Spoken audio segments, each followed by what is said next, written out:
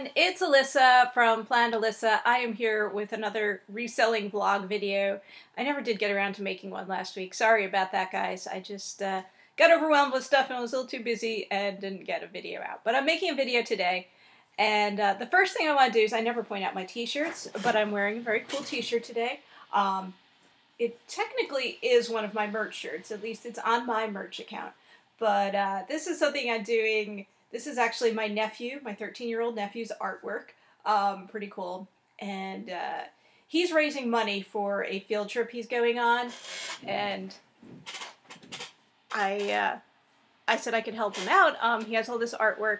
And so we decided to put it on t-shirts and sweatshirts and hoodies and long sleeve tees on Amazon merch. And the money made from that is going to go to his field trip fund. And so it's about $5 a shirt that he's making. His name is Lars, and his brand name, if you're interested in supporting my nephew or just seeing what kind of cool stuff he has, his brand name on Amazon is Sketchy Lars T-shirts. So if you search Sketchy Lars T-shirts on Amazon, you'll see all his cool designs. Now, I was a little bit nervous to see how these would turn out because we didn't have digital files of his artwork. He had, he created these on paper. He's old school. He creates his artwork with paper and pen and markers, and really talented, I have to say. Like, I'm just so impressed with how talented he is. And I'm not just saying that as his aunt. I mean, this is some awesome stuff. I certainly can't create artwork like this. Anyway, all we had was paper, artwork on paper. So my sister's like, well, I'll scan it in and send it to you. Now, the problem with the scan, of course, is that it's not going to have a transparent background, right? Like, I mean, this was done black ink on, white paper. So it was black ink with a white rectangular background, which you could put that on a shirt. I mean, you can definitely. It's just probably not going to look right. And it's going to come out kind of weird looking. It's going to look like something that was scanned in and you put on a t-shirt. So my sister did all the scanning. This was a family effort, My nephew made the artwork, my sister did the scanning, and then I got it, ready to go onto a shirt by strategically removing the background in different ways. Like the single color ones, the ones that were black ink, I mean, I put this on white because I thought it would go that nicer on the shirts, were relatively easy to remove the background on. The ones that he had were full color, a little bit more work. Some I did some hand erasing on even. But overall, we got them, so that they could be put on shirts. And so pretty cool.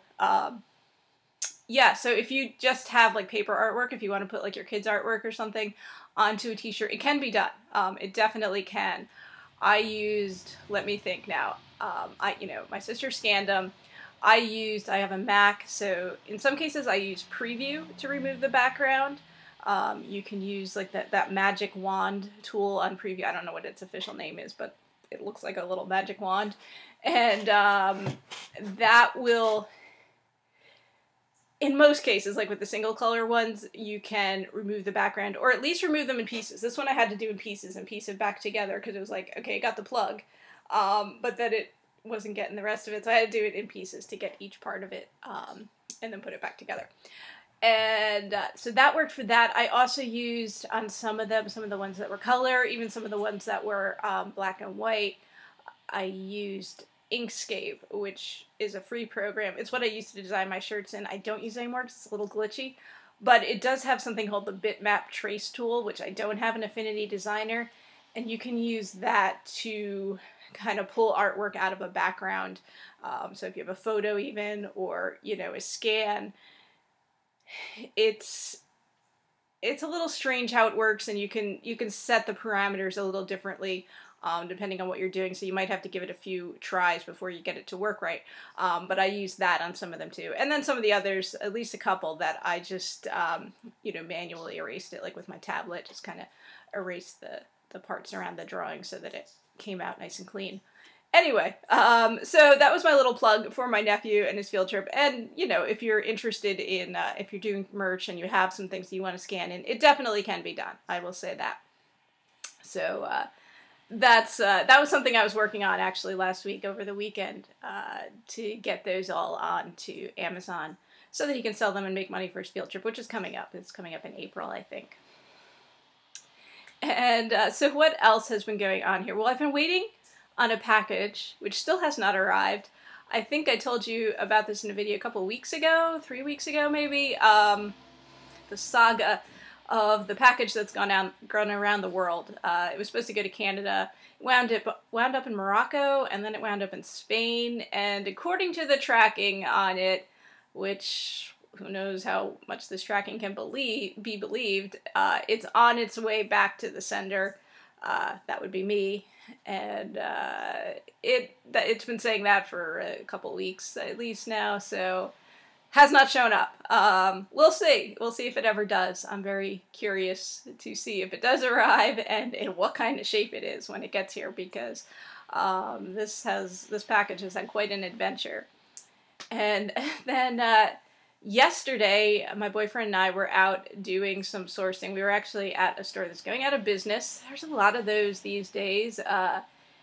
You know, it's kind of, I sell on Amazon, as you know, and as do a lot of people. And the reason we do is that a lot of people shop on Amazon. And so that's good for me. But sometimes it's not so great for the world, for the community, certainly not for brick and mortar retail stores, which have been hurt a lot by Amazon. And, you know, we're seeing the effects now with like stores closing. I'm sure you have that going on where you are. Certainly it happens around here where we have stores closing. Now we do have new stores opening too, so it's not totally the end of the world. And, you know, sometimes, I mean, there's always been stores closing. When, you know, long before Amazon, there were stores that went out of business. So it isn't all on Amazon, but that is a big part of it.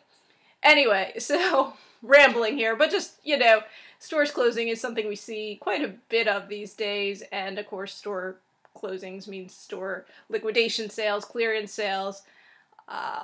You know, as a, you know, reseller, definitely I do take advantage of that. Now, the deals aren't always that great, at least in like the first few weeks of a store closing sale. You're not usually picking up much. I find, like, it's not really that great.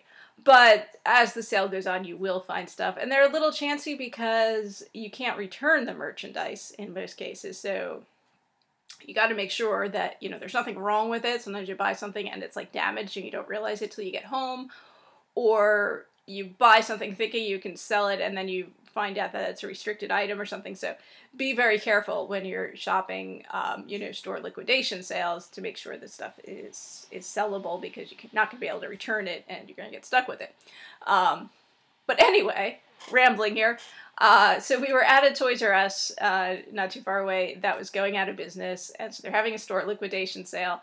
And while we were in there, there was this other guy that was doing retail arbitrage. And actually, like, when I'm shopping, like, I am, like, in my zone. Like, I'm just, like, not paying attention to anyone else. I'm just, you know, finding my products and you know, filling the cart. And my boyfriend was with me, and he noticed this other guy was doing, like, retail arbitrage, too. And so he starts, like, a conversation with the guy, and I don't know, they were talking about stuff or whatever, and I'm, like, looking for my deals. But it turns out that the guy recognized me because he's seen my video. So hi, if you're watching, I don't even know your name because I didn't ask because I'm an idiot. No, I'm like shy. I'm a very shy person. And so, like, I don't know, that always, like, throws me. Like, it's happened a few times where I've run into someone who's, like, seen my videos on YouTube, and then I meet them in real life, and, like, I don't know how to act. I feel, like, really weird. Like, I don't know. I don't have social skills. I'm just very shy, and, like, so I was like, oh, okay, hi, and I don't remember what I said, but probably he's like, that girl's weird. But yeah, that happened, and so that was kind of interesting. So yeah, he was lamenting the fact that, like, he's brand new at doing it, and I guess what's going on now especially is for new sellers, like, they're gated and everything. Like, I noticed, I guess it was starting after Christmas, I think, when I was listing stuff, like, I'd get an error message that, like, I was restricted from selling some product or something. And I'm like, how can that be? Like, I've been selling this product for, you know, a while. I was selling it at Christmas time, and now suddenly I can't. And so then there's, like, a little button that says, like, request permission to sell it or something along those lines. And I'd hit that, and it would just, like, automatically get approved. So it was, like, no big deal. Now, once in a while that comes up, and it's, like, something where you got to submit receipts from suppliers and a letter from the brand that you're allowed to sell it. So I can't do anything about that. I mean, those, I'm just like, oh, okay, I can't sell that. But the other thing, you know, it's just easy. Like, you just hit a button, at least for me, and it goes through. But I'm thinking for new sellers, that might not be the case. Like, it might be like, okay, you have to, you know, maybe have so much feedback, or you have to have been selling for so long, or sold so many products or something. I don't know, you know, what the criteria is that Amazon is using. But yeah, I could see that being a real problem if you're a new seller. And I mean, I don't know, there was like one day when I was listing stuff and it was like every other thing I was listing, I was getting that message on. So yeah, that would be a real pain in the butt if you're a new seller. And then I know there's certain whole categories, like I think grocery is one that maybe is restricted to grocery, like health and beauty, what else? Like, I think DVDs, like I can sell DVDs, but I can't sell the higher priced DVDs. I think new sellers can't even sell like any DVDs. So it's just like, you know, it really limits what you can buy. Like, you know, it's like, oh, I can't do that, you know. So it is pretty tough, I guess, if you're a new seller starting out. Now, I'm lucky in that I've been doing this so long. Like, I've been selling on Amazon for, God, I don't know, like 15 years, 14 years, something like that. So I don't have as many of the issues that some people have, but I still have things that I am restricted in. I mean, I can't sell everything that's out there, and then sometimes something that I could sell, suddenly I can't sell anymore. So it's like, oh, okay, you know, that sucks. But yeah, so that's just, in fact, I have some stuff sitting over here that, like, I could sell before, and so I bought more of them, and now it's like, oh, I can't sell this anymore. And they're things I can't return, I think, so they're gonna go on eBay. But yeah, that's just like, and that's, there's a whole pile of stuff to go on eBay over there because I hate listing stuff on eBay.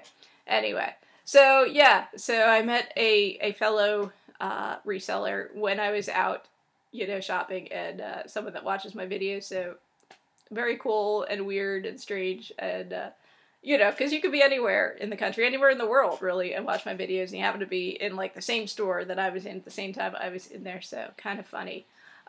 Yeah, but, so good luck to you and to all the new resellers that are out there. I know it's, like, tough at first, like, there's so much to learn and process and get into the groove of it, and of course, you don't have, like, a huge bankroll, I know, when you're first starting, so it can be a little tricky, but, it can be done. Like, trust me, like, I started from nothing and built up a business that's my full-time income now. So, you know, anyone can do it, really. If I can do it, you can do it. Trust me. Anyway, so that's just my little vlog for the day. But yeah, definitely check out my nephew's t-shirts, Sketchy Lars t-shirts. I'll put a link in the description below, just because, you know, you should look at his artwork. It's cool.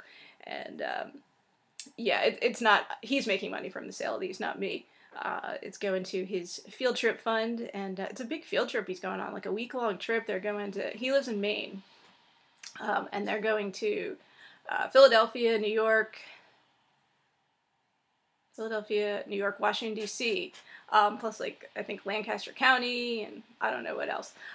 So, yeah, it's a big, giant field trip, like, the people, the teachers, whoever's organizing it, like, wow, hats off to them, because I don't know that I would want to take a bunch of 13 and 14-year-olds on a week-long field trip, but good for them, and I'm sure he's going to have a great time, but now he just needs to make some money to pay for the trip, so that's why we're selling t-shirts. We're using his artwork to make him some money, and maybe teach him a little bit about, you know, how to make money, how to be an entrepreneur, so get them started young.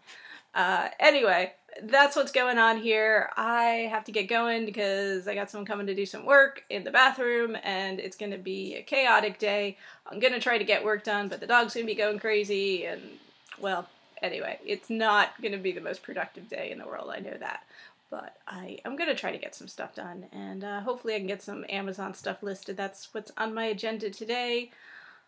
Will I clean up this office? Probably not, because I'm not going to get time for that. But, yeah, I will see you all again soon, hopefully in about a week or so, and let you know what's going on. So, yeah, happy selling, everyone!